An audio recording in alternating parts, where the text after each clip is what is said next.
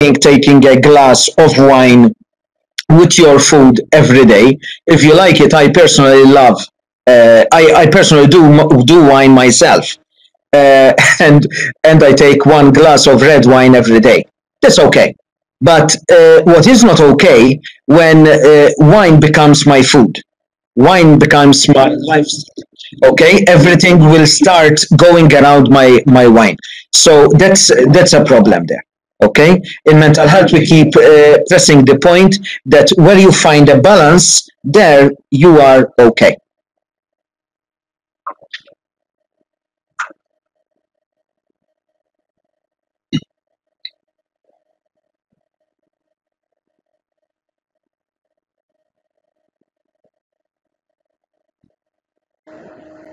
You're welcome.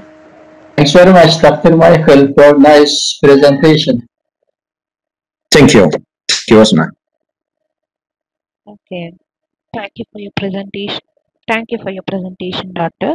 And our third Thank presentation, you our third for presentation your will be given by clarification. Sundaram I from learned a India lot on about the topic how actually the NLP COVID couples situation is going on in Malta mentoring a new breakout and through mind the program to precautionary come measures out you of are suggesting at the over personal level and also at the intrapersonal and mother-in-law interpersonal kingdom. level. Thank you very much. Here's my presentation. Thank you, Sophia. Yeah, how to protect the toxic young couples from overdose of mother-in-laws.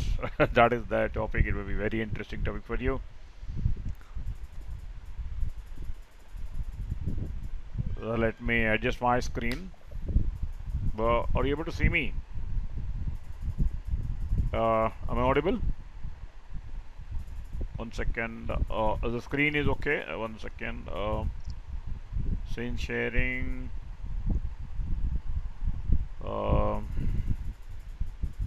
Press this one. Yeah, today is December 14th, 12th, and I had a wrong calculation. I was thinking 12:30 in the night. That is the reason I was. Thank you very much, Sophia, for calling Your me screen is immediately visible and to asking us. me Now for you your can start the commitment. presentation. And let me go ahead with my presentation. The screen is okay for you. Okay, I'll move it. So, how to protect the marriage from the toxic in-laws using NLP? Okay. Let me share you with another part of that. Let me give my own background. Uh, I am Dr. Sundaram. I am an engineer turned counseling into a doctorate in NLP. I'm a Chennai's #1 married couples relationship mentor of India. 2 decades of experience. I can see around now it is around 600 YouTube videos on 3 languages. I have a counseling clinic in Chennai, and the present topic is a very interesting topic for you as well as for me, and it can cross the boundaries. It is a story of in-law story. What actually is happening here? What are the problems they are facing? And the problem which has come because of mother-in-law, daughter-in-law, daughter-in-law, mother-in-law. That way that the story goes. Now a lot of these youngsters, if you look at the sample of the youngsters, they have these particular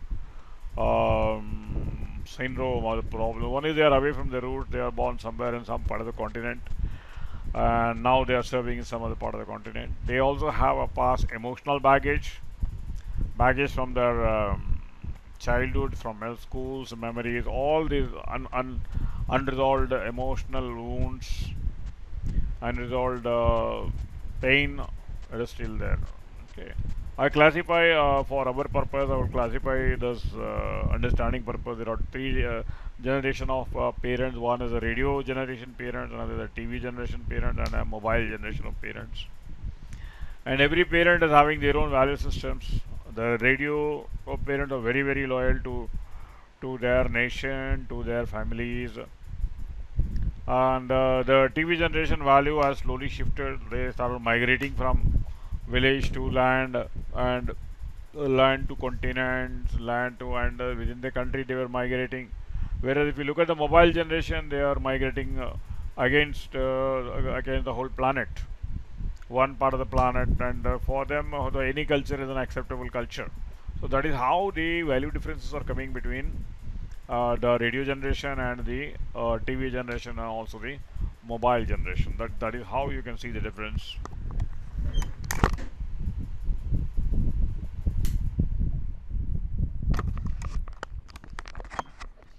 Yeah. So this you can see that. Let me share with you a case of a couple. I would call them that case BM Guda case. BM Guda case. This is the story of a couple, maybe around 31 or 32 years. Then there was a young lady, 35 years old, is a mother, mother of a 7-year-old boy, and this lady was head of the department, and she was very, very hardworking, and she has a very good name and respect. And during that particular period, the husband lost the job, and she gave the moral support of financing the husband into some other software learning, and she bought the job for him and rescued him. And the boy got the job because of his wife, and now he joined his joint family of his mother. Now the mother-in-law is asking the daughter-in-law to leave the job, and she is telling it is enough. One man earning is enough, because in India, the traditional country, where still given a choice, men would like to work, and men want women to be at home. So, except for IT industries, most of the cases the culture is like here. In India, it is like this. And the daughter, my client, who was my client, she told me, sir, I am only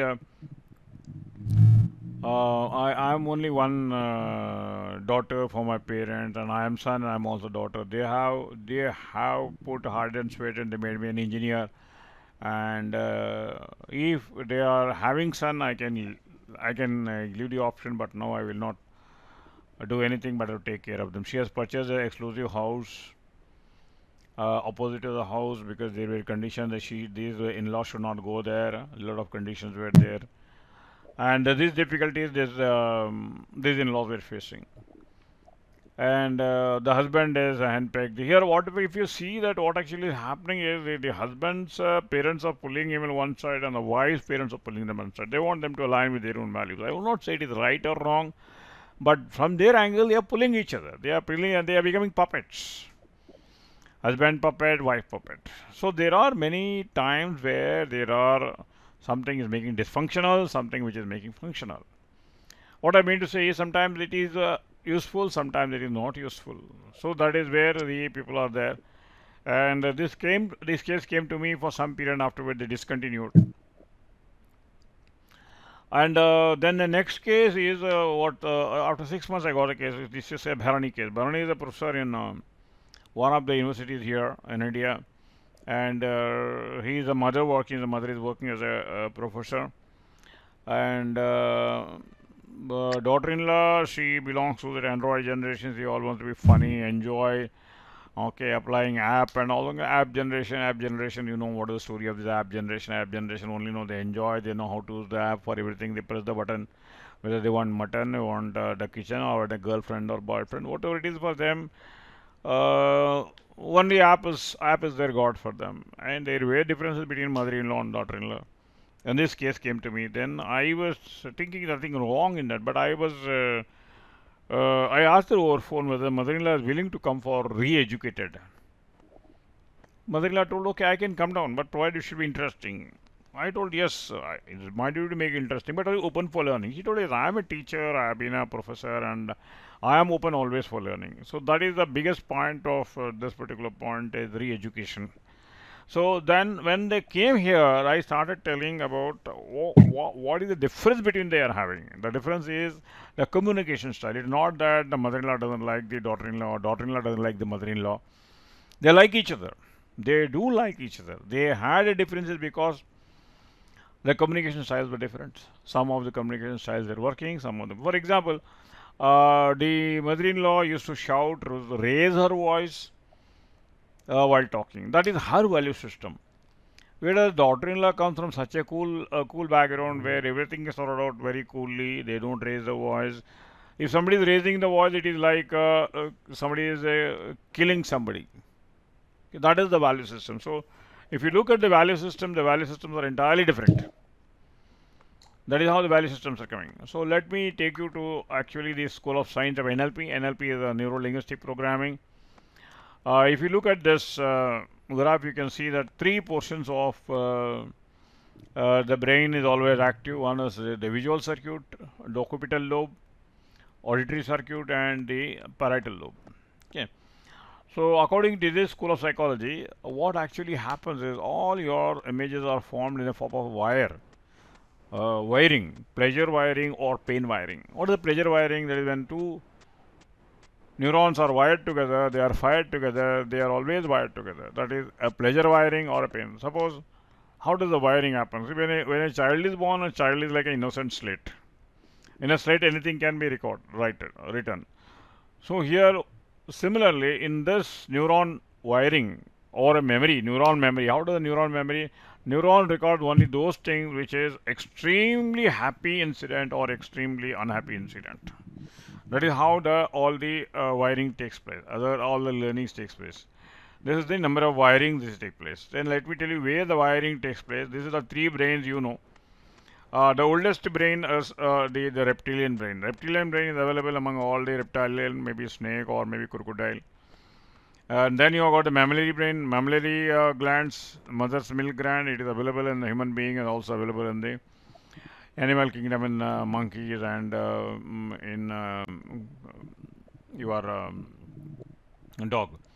That is the mammillary brain. And the latest brain is called the neocortex or the major portion of the brain, which is always trying to get still unconnected neurons are there. So suppose the upbringing is more in the neocortex area, that is in the reptilian area, reptilian brain. For example, what is reptilian brain? Reptilian brain is for example, reptile. If you look at the behavior of the reptile, let us take the reptile behavior of two crocodiles. If you throw a bun if you go to a zoo and throw a bun to a crocodile, the crocodile, three crocodile will fight for that bun piece, for that bread piece. In this, you can see the reptilian brain.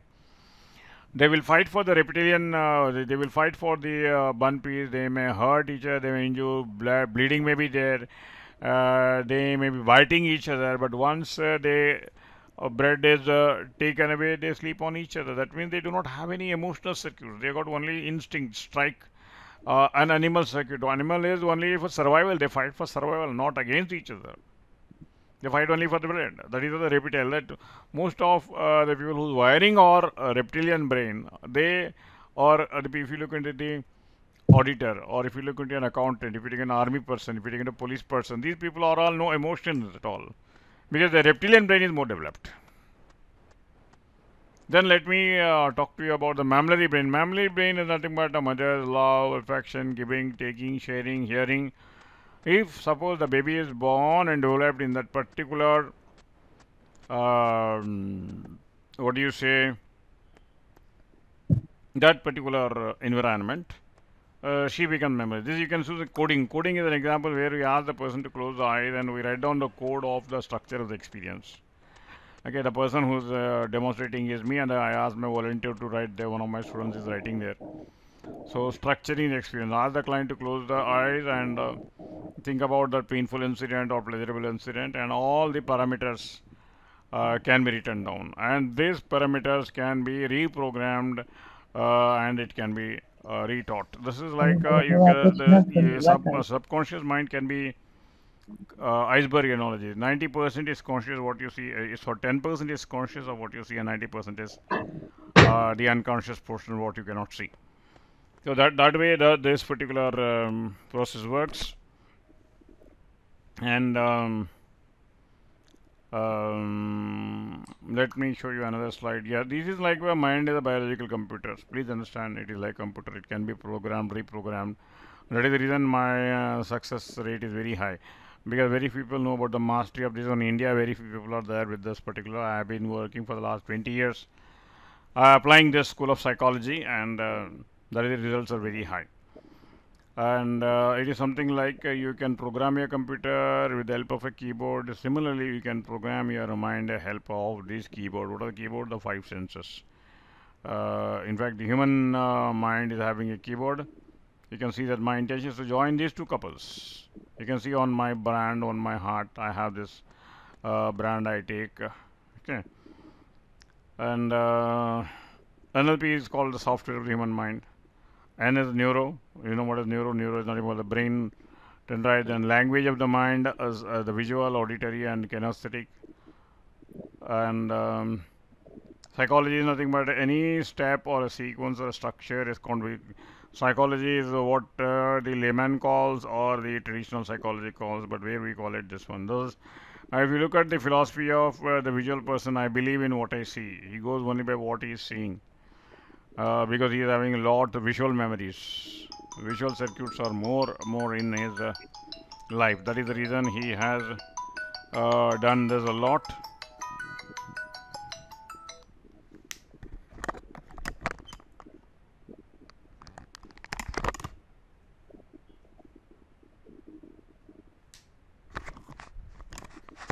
So yeah, you can see this. We can see the transaction. This is called a pain wiring. When one side of the visual, auditory, kinesthetic side of one person is in a crossly connected with other, you get a pain circuit. If it is a reverse, it is a pleasure circuit, pleasure wiring.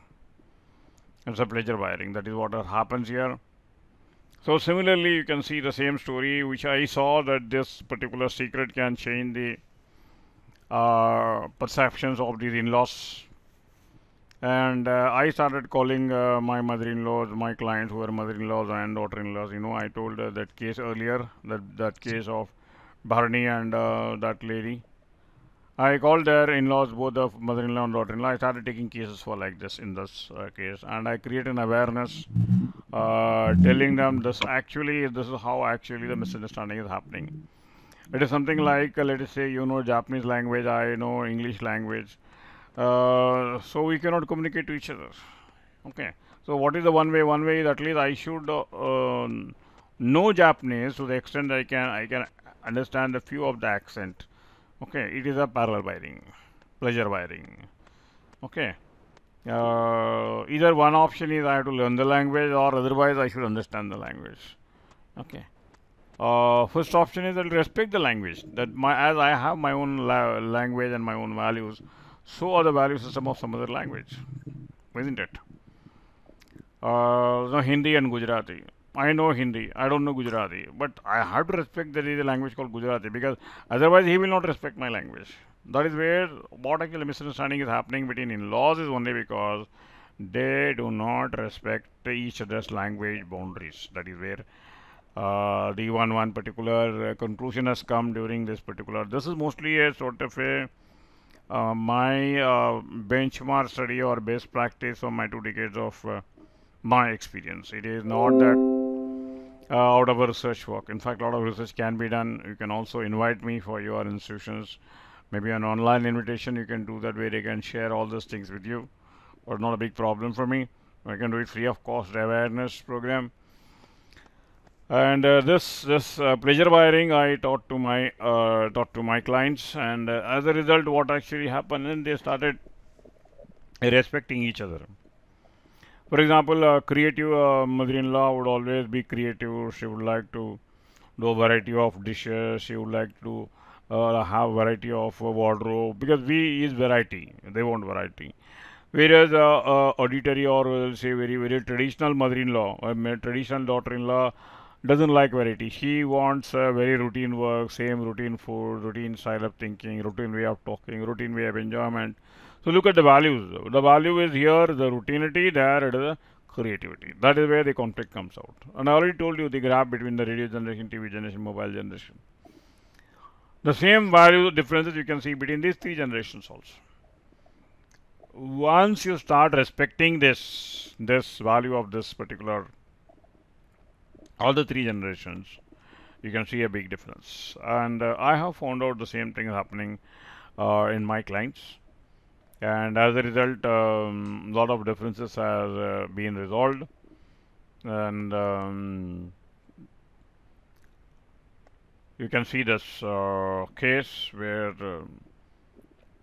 it has clearly pointed out one started learning each other, because Barney is a mother-in-law who is very positive, very optimistic, very going to do a lot of homework, a lot of exercises in the night. The same with the daughter-in-law also. And the more and more you exercise, because actually it is nothing but an inner travel. You have to travel within yourself. I can only guide them. It is for them to travel. That is the reason I would say this method is successful. I would not say 100%, but fairly 30%. 30% people who come to me, you understand it is very difficult to, it is very easy to convince the younger daughter-in-law, but very difficult to convince the elder daughter, unless they are in the field of education. Yeah, that is the reason. I would say that one of the reasons is because they are in the field of education, and that is the reason these people have find out a lot of work results are there. There is a humble work which I am able to join one more step, one more leap in my area of work, that I am able to bridge the gap between the in-laws, which nobody has done, nobody has earlier thought about it, of how they can bridge it, they did not come across the science. I have come across this sign, therefore I feel I'm able to bridge this out for them. And this has made very powerful results, and I thank you very much for Thank you for your presentation, doctor. giving this opportunity. And I thank each and every one of you. Thank you for your From presentation, Malta, Dr. thank you very Sundaram. much. Do you have any From queries? You can ask our and many speaker. people are there, and thank you very much for accepting Dear it. Delhi, And yes, do you have any queries? I would say I want you to stay You peace can with a lot of ask love for our speaker. India. All of you, let us challenge as a psychologist, let us all challenge this pandemic age and prove them that yes, we are a big resource for them. And that is where I end this, and thank you very much. If you have any questions, you're welcome. Welcome. Thank you. Thanks a lot.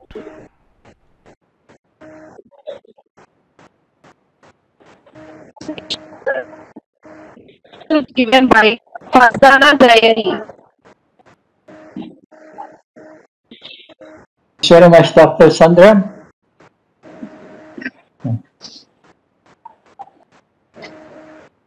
Dear Fazana, are you ready with your presentation?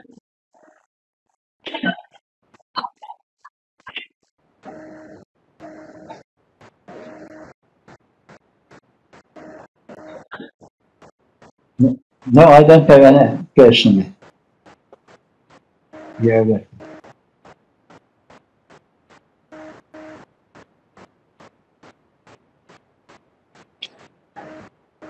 Dear Fazana, are you ready with your presentation?